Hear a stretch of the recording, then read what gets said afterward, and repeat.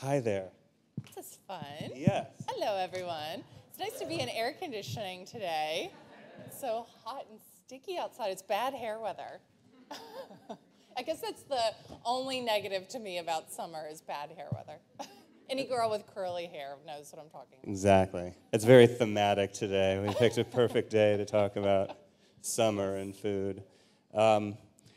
Thanks, everybody, for being here. Thanks, Katie, for being here. We're going to talk about Katie's new book, which, as you can see, is called The Endless Summer Cookbook, which is a perfect title for a book that I've been poring over the past week or so, as I tend to do with cookbooks as a cookbook obsessive, which I know Katie is as well.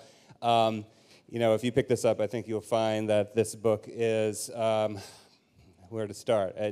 It's charming, it's approachable, it's down to earth, it's entirely unpretentious, it is winning, it is beautiful, it's delectable, it's actually all the things that, embodied by the author here with us today. And Thank you. Well, not only that, you kick this book off with a quote from Henry James. I mean, not only are you a great cook, but I know that you're a total bookworm as well, which we all love.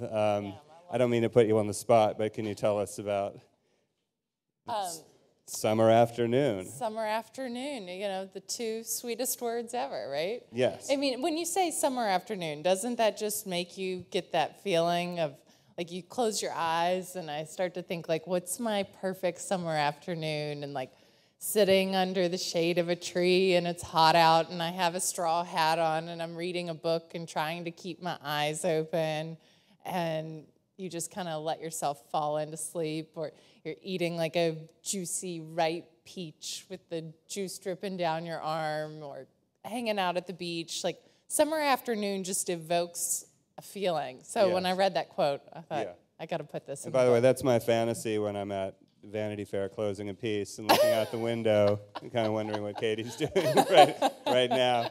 And the book really is such a lovely culinary love letter to summer. I mean, maybe, just can you tell us a little bit about where, how this got rolling, where it came from? I wrote 2 cookbooks in the past, and I did those back to back in 2008 and 2009. And I really felt like, okay, I've done this. Like, I don't really think I need to write another cookbook. I was kind of over it and not really into wanting to write another one. I wrote a novel, and I loved writing fiction and doing something different. And summer is my favorite time of year. I spend most of my time out on the east end of Long Island, out in the Hamptons.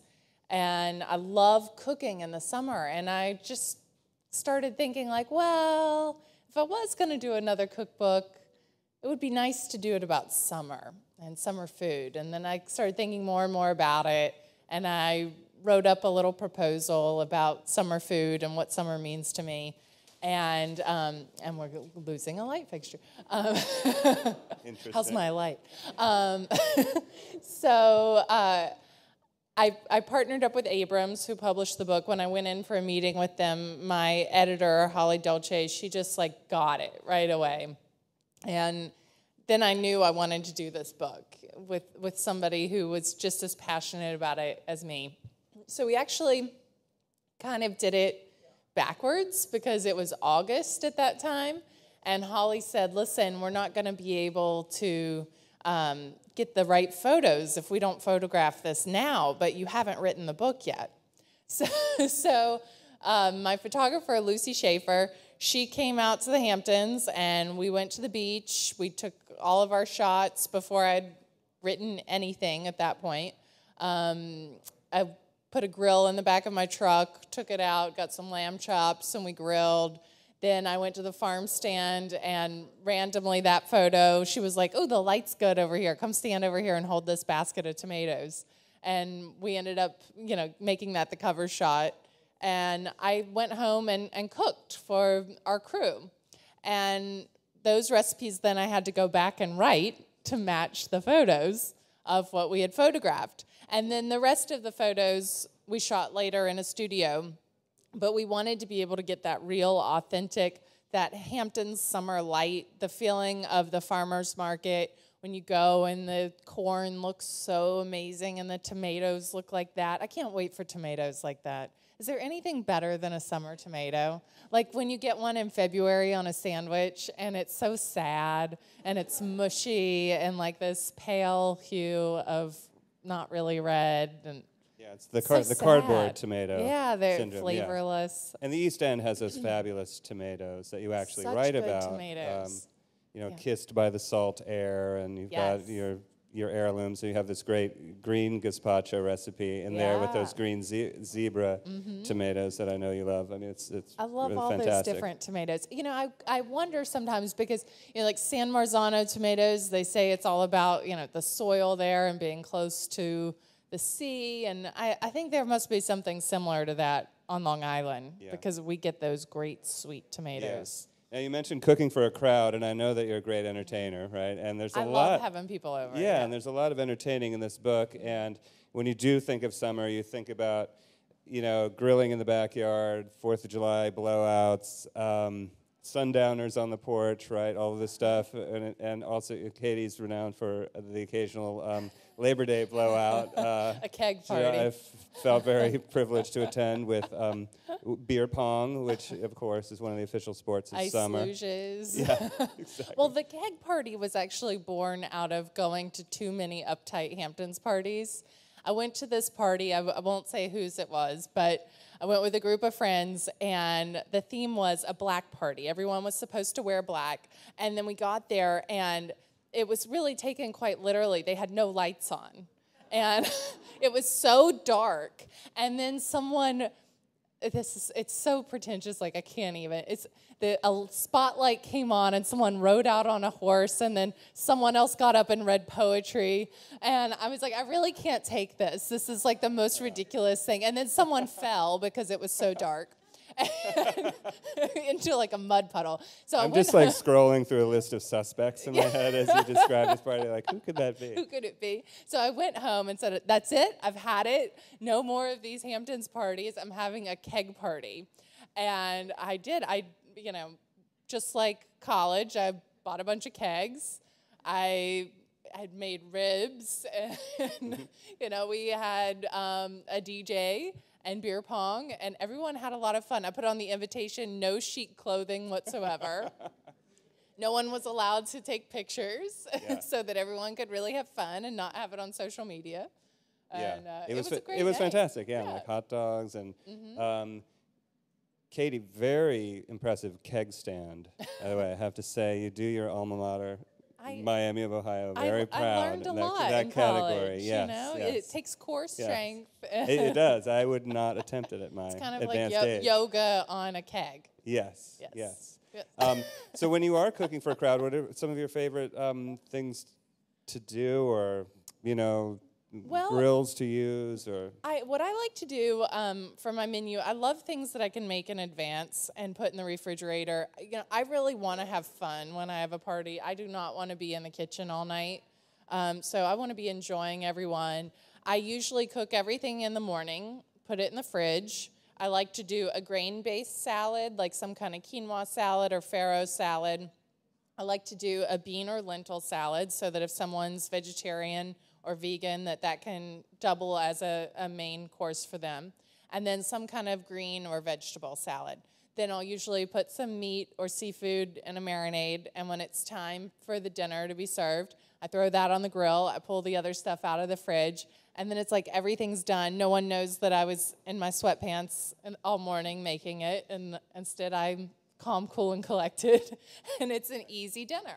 Right. So, and that's what summer's about. It's not about like getting out your fine china and silverware and setting a formal table. It's just about being relaxed and just enjoying yourself, you know, and it's not fussy. Right, and it's great to be part of the party as well if you're the host or hostess. Yeah, and sometimes totally. we get backed up behind all the logistics of entertaining, and we're pulling stuff out of the oven or off the grill at the last minute, and this is entirely sensible. Then. You know, it's not as much fun if you're stressed about everything, you know, timing, and you know, it's not Thanksgiving. Right. It's just easy breezy. And I know that you are a fan and a proselytizer of the thing known as the caja china, which I've got to get one of these. Does anybody know what a caja china is? Okay, get ready for this. So good.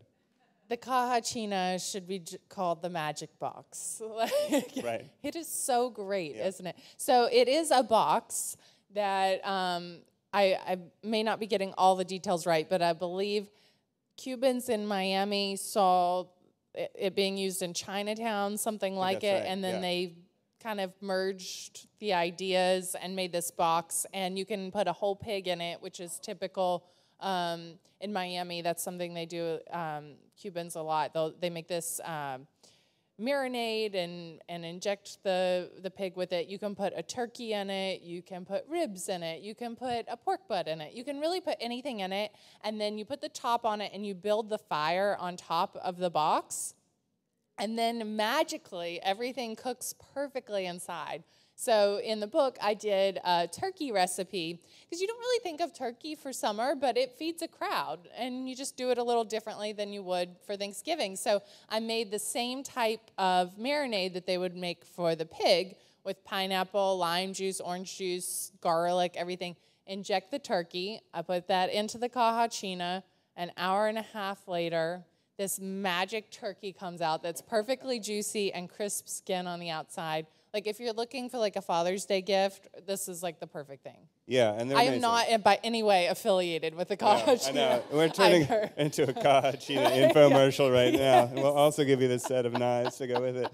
But, I mean, okay, I know I'm a little obsessed with things, but, like, it looks like a plywood box with bicycle wheels on it. And unlike a lot of high-end grilling equipment, it's actually the price point. It's pretty mellow. I won't quote any price here, but and there is something appealing about you could just load this thing. I mean, you could put like 6 turkeys inside of it, and they come in different sizes. And everybody is in awe of it too when you pull it out. Right, Yeah. it's sort of the grill of the moment. Yeah, people are like, "What's that?" Right.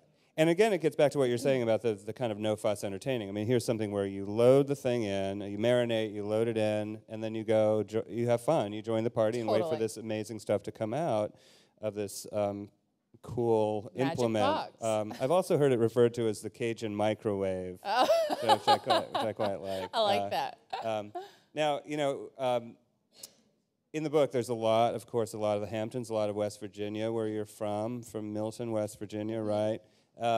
Maybe you could talk about that, that axis, if you will, of West Virginia and the east end of Long Island, 2 places that have really inspired so much of what you do in food. You don't think, I'm from this little tiny town, 2,200 people, and you don't really think of that small town West Virginia and the Hamptons of being similar.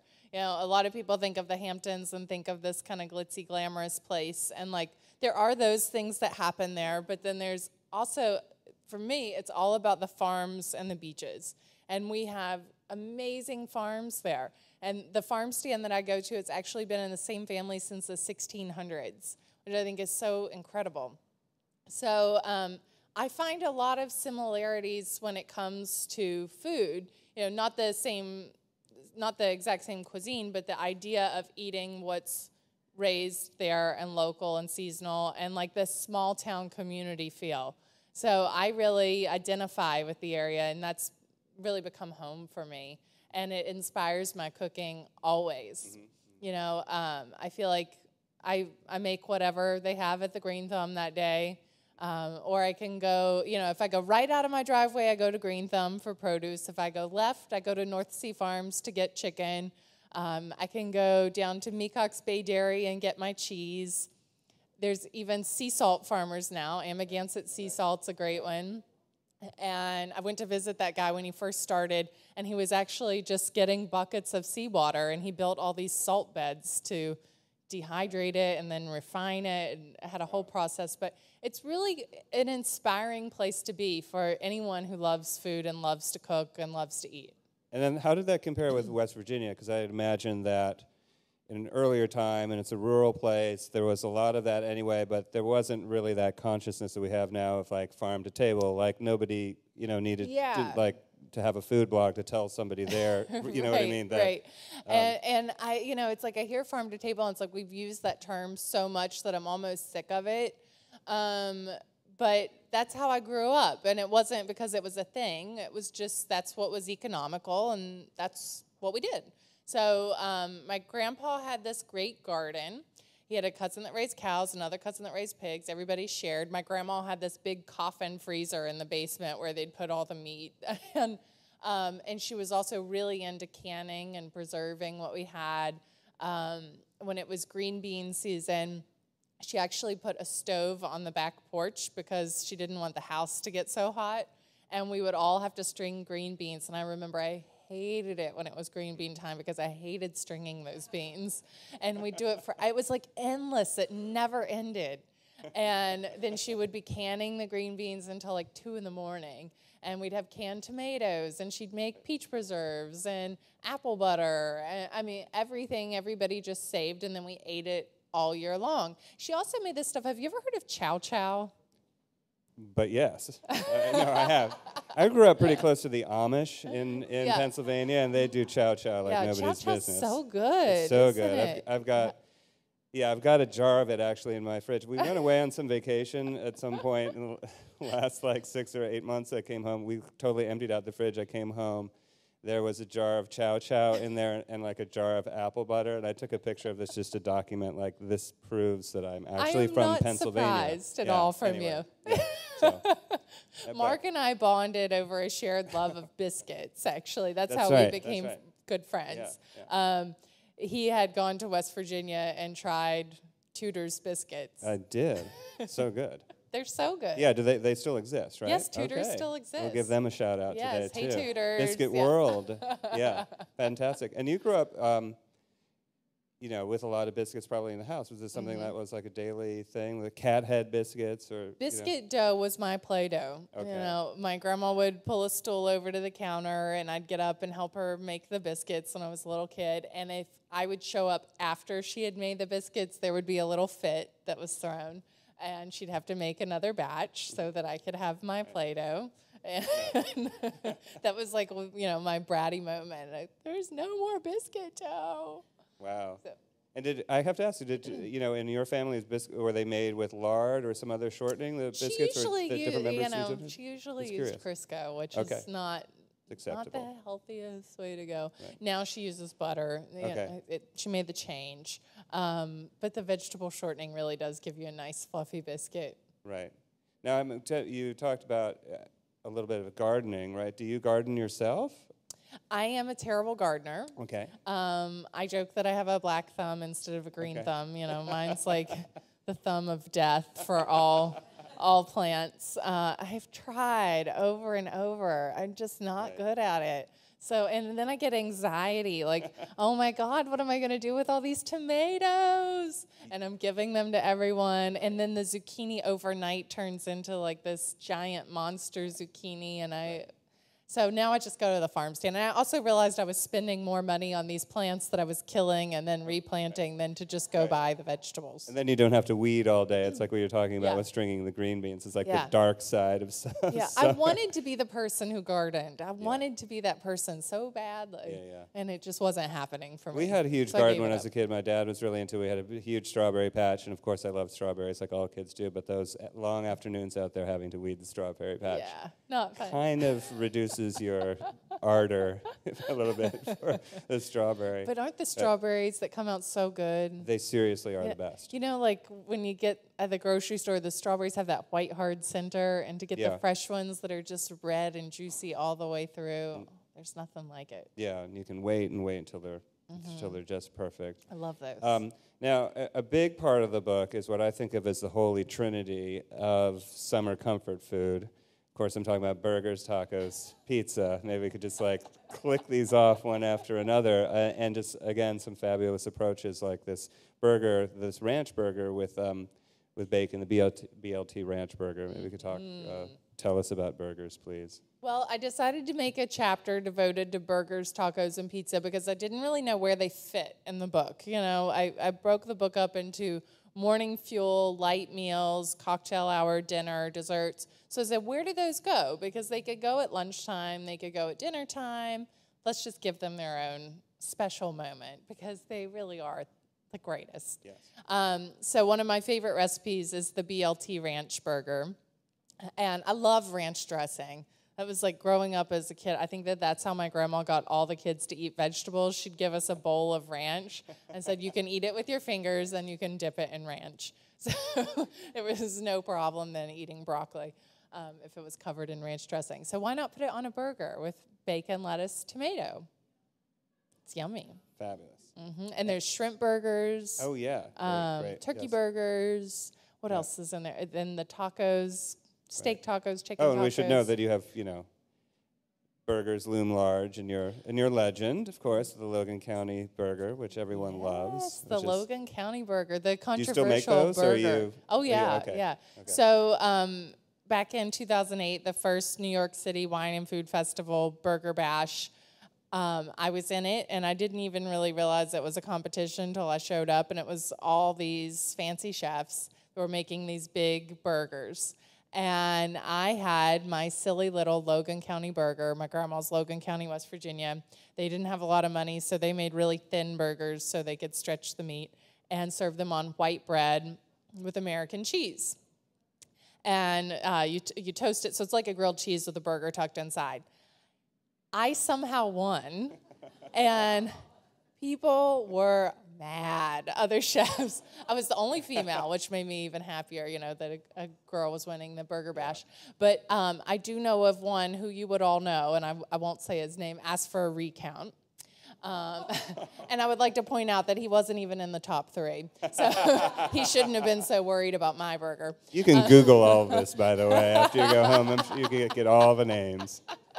And it ended up being like this burger controversy. Like New York Magazine did a story if it was really a burger because it was on bread and not a bun. And I just cracked up. It was hilariously, wildly entertaining, a great moment, and I'm sure like the entire state of West Virginia was high-fiving while this is all happening. Terrific. And tacos. Tell us about tacos. Tacos. Yes, tacos. I love tacos. I've always loved tacos. But when I was writing my novel, the story takes place in Mexico. So I went to Mexico for a month, and I thought I was going to write this whole book in that month. Meanwhile, I did nothing. I ate a lot of tacos, surfed, and drank tequila. I was like, it's research. That's something. Yeah, research. And I ended up meeting this woman. Her name was Rosa, and she had a little stand, and she cooked everything on hot plates, and her food was incredible. So I don't speak Spanish. I got somebody to ask her if I could come to work with her one day and cook with her. And she said yes. I showed up like 10 minutes late, and she scolded me in Spanish. And I got a lot of ideas from her and technique, and she was great. So I made, there's 4 different taco recipes in the book. None of them are Rose's recipes, but, kind of inspired. And I like to make fruit salsas too, like using that salty sweet and getting like, I think it's there's a cucumber and cantaloupe and peach and, all that good jazz. And I like that spice with something sweet like that, having it to counterbalance. And I tested all my taco recipes on a group of friends and told them to pick their favorite. There's steak, chicken, tofu, and fish. And they were all like, tofu tacos? Why did you make us tofu tacos? And they won. That was everyone's favorite. At the end, there's smoky tofu. Smoky tofu, yeah. Yeah, and they're awesome. It's such a curveball, but they do sound amazing. Yeah, they're really, really good. Yeah, so sometimes, the vegetarian stuff wins. So the great thing about the taco is how versatile it is, and you can kind of slap anything in there. Tacos are great for leftovers. I do a segment on the kitchen called Leftover Lovin'. Right. And, just give those leftovers a little bit of lovin' and turn them into something totally different, and then they don't feel like leftovers. Right. Now, pizza. You've been to pizza school, I know, which is a little intimidating, but what did you learn there? And this is interesting because I have to say that I practically majored in pizza in college myself. I'm not making it, but anyway, tell us a little about that. I love pizza. So I got a pizza oven and became kind of obsessed with pizza, and I found out that there was a pizza school. It's called VPN, Vera Pizza Napoletana, and it's this group from Naples, and their objective is to defend the honor of true Neapolitan pizza, which I love that they say to defend the honor. And they open campuses around the country. There's one in Naples, Sao Paulo, there's one in Tokyo, and the one in the States is in Marina del Rey. And I said, why did you guys open, why not New York? Why Marina del Rey? And they're like, oh, the weather is so nice here. So, go figure. But I went to pizza school. I learned so much there. They actually made us take a practical exam and a written exam at the end. And I was so nervous. I thought, what if I fail my pizza exam? Like, I know I got it down to make the pizza, but the written, I haven't taken an exam. Imagine the shame of that. In a decade. I know. It would have been like when I failed my driver's test the first time, which I did. Okay. All right. We were talking about road trips earlier and your mother not letting you drive. So yeah, maybe that's it. Sorry to overshare on your behalf. Anyway. That's okay. Yeah. I really got into the pizza. I love Neapolitan style pizza. I love that there's a lot of rules to it. I think that that's fun and kind of funny. And everything has to be very precise to the type of flour. What are some of the rules? Well, it has to be 00 flour. Okay. They prefer to use bottled water from Italy. I think maybe that's a little over the top. The oven has to be between 800 and 900 degrees. It needs to cook in 60 to 90 seconds. When you put the sauce on, you should put 1 ladle and then do it in a clockwise motion. From the center and out? From the center and out. The cheese should go on the mozzarella. They said like little islands of mozzarella, not a whole bunch, so there's just little islands of it in that sea of sauce. 2 basil leaves, each torn in half. Okay. And the olive oil goes on at the end in a backward 6. Backward 6. Okay. Yeah. Wow. Okay. So lots of rules. Incredible level of detail. And the other amazing thing about pizza is that you can do it on the grill, which I know is something that you like to do. Yeah, which is a great love thing, grilled pizza. A great suggestion for everybody, I think. Yeah, if you have not grilled pizza, do it. It's not intimidating. I know it sounds like, oh, grilled pizza, that's hard. It is the easiest way you will ever cook pizza. It's so simple. Just have a clean grill and it won't stick. It's great. Now, there's also, one thing, going back to what West Virginia and New York City and the East End, there's so many recipes here that sort of combine those things, where you will take something kind of down home and give it some big city, panache, or vice versa. There's a panzanella salad that looks so appealing that has cornbread in it instead of the usual Tuscan bread. Yeah. Your pimento cheese has goat cheese in it, which looks fabulous to me. Trying to think of the lobster Reuben. Oh, those that is are yummy. Insane. Yeah, those are yummy ones. Yeah. The cornbread panzanella, I love panzanella, and I thought, what can I do to make this have a little bit of a southern spin? And I always wind up with leftover cornbread whenever I make it. My grandma made homemade cornbread every night for dinner. We always had it fresh, and it was so good. And so what to do with all that leftover? Cut it up and make croutons, and then throw it in a salad. It's yummy. That's fantastic. That's great. Are we ready for questions? We'd love to hear from you guys. Anyone wants to do the honors? You mentioned it earlier. What is chow chow? Oh, chow chow. So everybody's is a little bit different, but it's chopped up cabbage. There's usually a pimento in there or some kind of pepper. Some people's are a little spicy. Some are more sweet. And they pickle it, and it turns this yellow color. I don't know if they put turmeric in it. It's yellow. Yeah. That's basically what I know. Yeah. Yeah, that's right. Yeah. Crunchy. I've never crunchy made it. vegetable relish. It is a little sweet and sour, the way many sort of PA Dutch things are. Yeah. I want to say vaguely related to piccalilli in a way, but maybe I'm wrong. To Somebody will what? correct me. The English relish piccalilli, which is yellow and has okay, maybe that's where it's stuff in there. derived from. Yeah. It's really good. If you see chow chow, get it. You can put it on a sandwich. You can eat it on the side. Right. It's a great secret weapon because it's so zesty, and there's something really refreshing about it. It's part of the tradition that they have there called plain and fancy, where they'll put tons of little relishes and things on the table. I like that, plain and fancy. Plain and fancy. That's how we do it. Plain We don't and talk that fancy. way, but I won't won't impersonate an Amish person. Anybody else?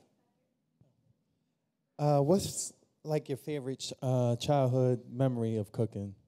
Oh, my favorite childhood memory of cooking. I feel like there's a lot. Really, more than anything, it was our breakfast table. You know, we always had this big breakfast. I lived in the same neighborhood as my grandparents, my great aunt and uncle, and my great grandmother. And so my grandma would make these big weekend breakfasts. Everybody would come over. My mom's brothers would come over with their kids, so my cousins were there. And, like, everybody just kind of lingered all morning and talked and, like, had that, like, coffee talk. And, you know, and I still love that. I love, like, whenever I have house guests to do coffee talk in the morning. That's the best time of day on a weekend, you know, kind of, like, catch up on what all happened, talk about everybody from the night before. Play like winners and losers. Who are the winners and losers of the night? And it's great watching people just kind of drift into the kitchen, kind of dragging themselves in. Totally. I have this friend, her name's Marcy Bloom, and she is my favorite house guest because of her coffee talk. Right. And the routine is the same every time she comes downstairs from the, bed, and she's like got her hair all messed up and mascara all over her face, and she's like, "What are you people so happy about down here?" And then she launches into her spiel. Yeah, and I know there's when you were a kid in West Virginia, you made like a home video of yourself cooking or something when you were pretty young. I did when I was like 12. Wow. Okay. There was a blizzard, and I decided to have my grandparents over for a fancy dinner party. And I walked to the store in the blizzard and got everything, and I made beef stroganoff, and I made my mom videotape me doing a cooking show. Oh my God. Wow. And how to set the table. It's fantastic. It was pretty funny, and I think she lost the video. Respect. So I recently graduated from college, so I was wondering kind of what your go-to recipes were when you were like just out of college and starting off with cooking on your own, that kind of thing. I made stir fry a lot when I was in college and just starting out. I just saw my college roommate the other day, and we were talking about all of our stir fries. And we were really into those little seasoning packets for the stir fry and cutting up all of our vegetables, and we would do either shrimp or tofu. And she told me that she has tried to recreate our tofu stir fry, and her husband calls it the tofu blizzard, like because it's never worked ever again. So I don't know what we were doing to it back then that made it great. But that was something I made a lot. Chicken paillard, I made quite a bit. Great summer dish, too. Yeah, great summer dish. There's a grown-up version of it in this book. But yeah, stir fry was my big go-to. Yeah. We have time for one more question. Anyone? One more? Anyone? Okay. Oh, wait, we have one. Yes, Yay. Hi there. Hello. You said that you wrote fiction, a fiction novel. Have you ever thought about writing a fiction novel with recipes in it, like they're at a dinner party? I have thought about that, and I tried. I tried many times before I wrote the novel that I ended up writing, and all of them sucked. And that's why I didn't write any of them. I kept thinking that I wanted to write fiction, but it needed to have a food angle, so I'd write about a girl in a bakery or a chef or something, and I couldn't get a story. And so the book I ended up writing, Groundswell, was about surfing and kind of finding yourself, and that story hit me and stuck, and I said, well, I guess I don't have to write about food, but I would love to write that book. That's like what I'm looking for, that story. I'm just waiting for it to hit me over the head, and it hasn't yet.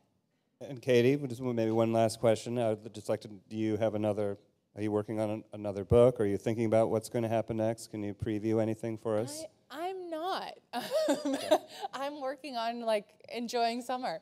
And I've never been the type of person who really sets many goals. I know that sounds backwards, but I don't ever think, like, am I going to be in 5 years, 10 years, or I don't think, like, what's my next project going to be? Like, I've kind of just let things happen, and I feel like if you let life lead you where you're going, like, there'll be a natural progression and figure it out. because I never would have said I would have been here if you'd asked me 10 years ago. Great. Well, thank you so much, Katie. Thank you. Thanks, everybody, for coming. It was fun. Really Thank great. you, Mark. You're the best. Pleasure.